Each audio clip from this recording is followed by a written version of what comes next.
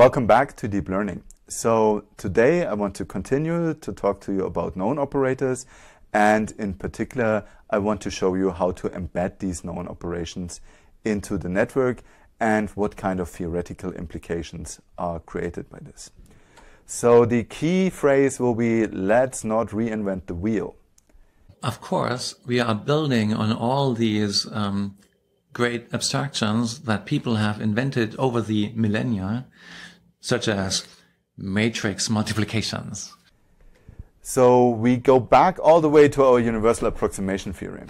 And the universal approximation theorem told us that we can find a one hidden layer representation that approximates any continuous function with an approximation capital U, and this capital U is supposed to be very close, and it's computed as a superposition linear combination of sigmoid functions.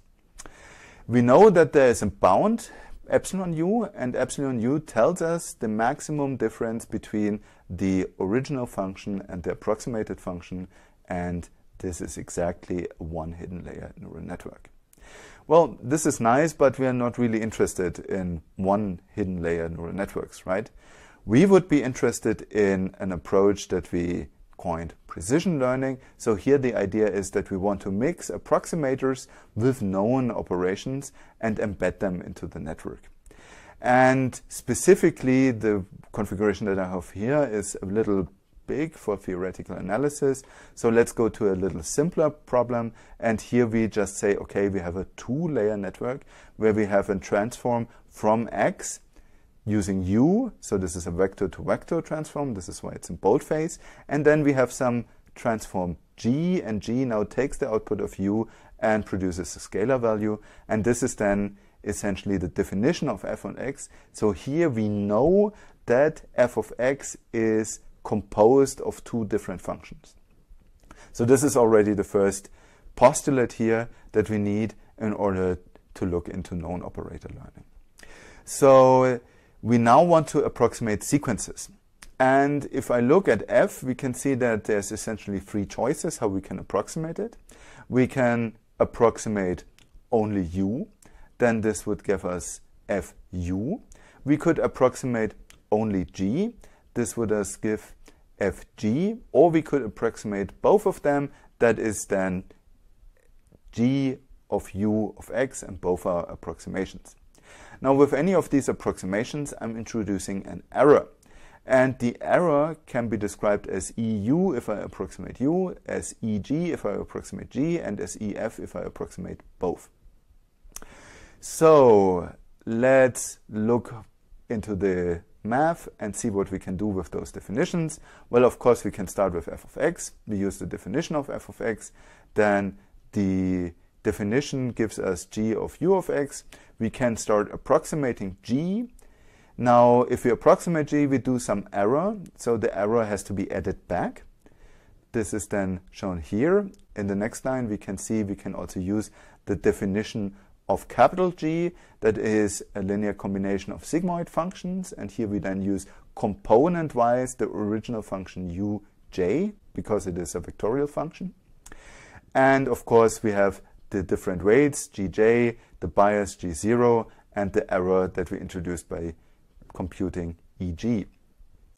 So we can also now approximate u component-wise, and then we introduce an approximation, and then the approximation, of course, also introduces an error. So this is nice, but we kind of get stuck here because the error of the approximation of u is inside of the sigmoid function, and all the other errors are outside. So what can we do about this? Well, at least we can look into error bounds. So let's have a look at error bounds. And the key idea here is that we use the property of the sigmoid function that it has a Lipschitz bound. So there's a maximum slope that occurs in this function, and that is denoted by ls, meaning that if I'm at the position x and I move to a direction e, then I can always find an upper bound by taking the magnitude of e times the highest slope that occurs in the function plus the original function value. So it's a linear extrapolation, and you can see this in this animation here.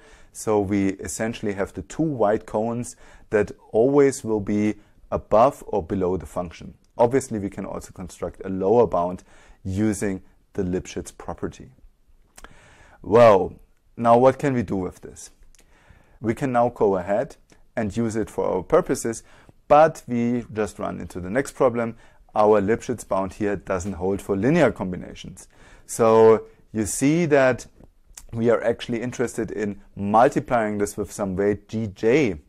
And as soon as I take a negative gj, then this would essentially mean that our inequality flips. So this is not cool, but we can find an alternative formulation like the bottom one. So we simply have to use an absolute value when we multiply with the Lipschitz step size in order to remain above the function all the time. And running through the proof here is kind of tedious. This is why I brought you the two images here. So we reformulated this and we took all the terms on the right hand side, subtracted them and moved them to the left hand side, which means that all of these terms need to be in combination lower than 0. And if you do that for positive and negative gj, you can see in the two plots that independent of the choice of e and x, I'm always below 0. And you can also go to the original reference if you're interested in the formal proof for this. So now let's use this inequality, and we can see now that we can finally get our EUJ out of the bracket, out of the sigmoid function, and we get an upper bound by using this kind of approximation. And then we can see, if we arrange the terms correctly, that the first couple of terms are simply the definition of capital F of x. So this is the approximation using g and u, and this then can be simplified to just write down capital F of x, and this is plus the sum over the components of gj times the Lipschitz times the absolute value of the error plus the error that we introduced by g. Now we can essentially subtract capital F of x, and if we do so, we can see that f of x minus capital F of x is nothing else than the error introduced when doing this approximation. So this is simply EF.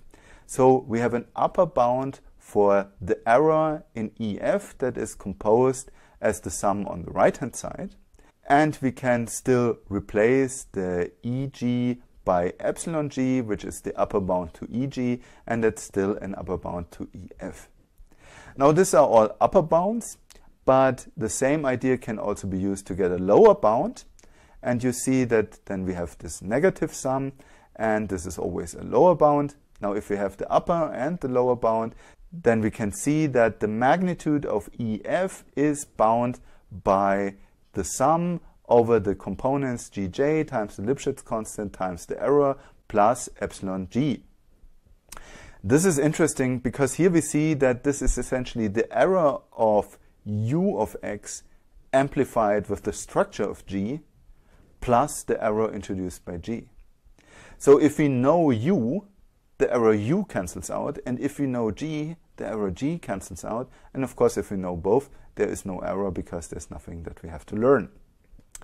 So we can see that this bound has this very nice properties. And if we now relate this to classical pattern recognition, then we could interpret u of x as a feature extractor and g of x as a classifier. So you see that if we do errors in u of x, they get potentially amplified by g of x. And this also gives us hints why in classical pattern recognition there was this very high focus on the feature extraction. Because any feature that you don't extract correctly, that is simply missing. And this is also a big advantage of our deep learning approaches, that we can also optimize the feature extraction with respect to the classification. Note that when deriving all of this, we required Lipschitz continuity. Okay, now you may say this is only for 2 layers, but we also extended this for deep networks. So you can actually do this. Once you have the 2-layer constellation, you can find a proof by recursion that there's also a bound for deep networks. Then you essentially get a sum over the layers to find this upper bound, and it still holds that it's the error that is introduced by the respective layer that contributes in an additive way to the total error bound. And again, if I know one layer, that part of the error is gone and the total upper bound is reduced. Nicely, we managed to publish this in Nature Machine Intelligence, so seemingly this was an interesting result also for other researchers. And that was my 1987 diploma thesis, which was all about that. Okay, so now we talked about the theory, why it makes sense to include known operations into deep networks. So it's not just common sense knowledge that we want to reuse these priors, but we can actually formally show that we're reducing the error bounds. So in the next lecture, we want to look into a couple of examples of this, and then you will also see in how many different applications this can actually be useful. So thank you very much for listening and see you in the next video. Bye bye.